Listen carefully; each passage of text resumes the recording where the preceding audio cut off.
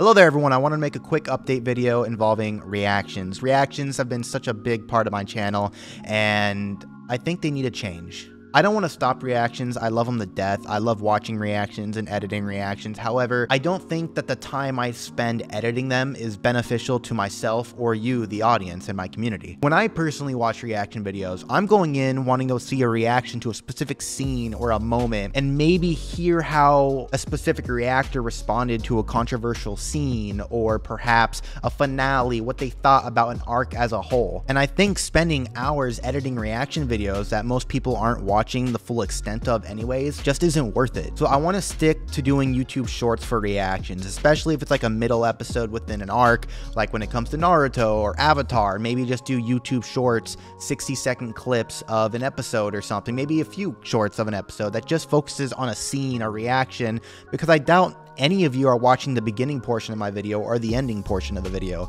With that being said though, whether it's the end of an arc, a finale, a premiere, a mid-season finale, or a 100th episode, important things like that, I will make a full-length video for, because those are special moments, special episodes that I do want to talk about and digest. I just think to avoid burnout and to honestly help you guys too, focusing on what's important in reaction videos, that being the reaction, is really what's going to help the community going forward. I don't think I'm wrong or alone in thinking that reactions, for the most part, they're pretty lazy. People only want to upload them because A, they're easy, they're fun, yes, but they don't provide a lot of substance. And I think that if you're going into a reaction video only wanting to see a reaction, you don't need a 20-40 minute video talking about that episode, unless maybe a finale or something like that. I hope you guys understand what I'm trying to say. I just want to make reactions more entertaining to watch and not so much of a hassle. I can get them out quicker, they're quick to watch, and you don't have to skip through a whole video to get to where you want. It's just already right there. So from now on, I do want to make reaction videos